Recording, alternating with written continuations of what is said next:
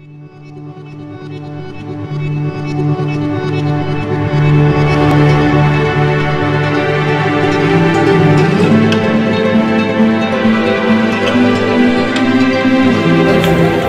Carol Greider, and I'm a professor here at Johns Hopkins University, and I got the call this morning from Stockholm that I won the Nobel Prize. And I won it for the discovery of telomerase, which was a discovery that was made about 25 years ago now.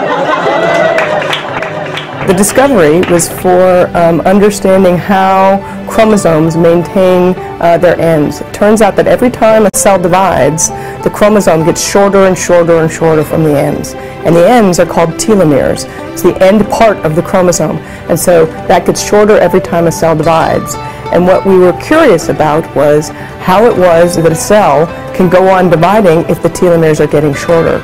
And in trying to understand that, we discovered an enzyme called telomerase, which actually adds sequences back onto the chromosome end. So instead of getting shorter, they then become longer.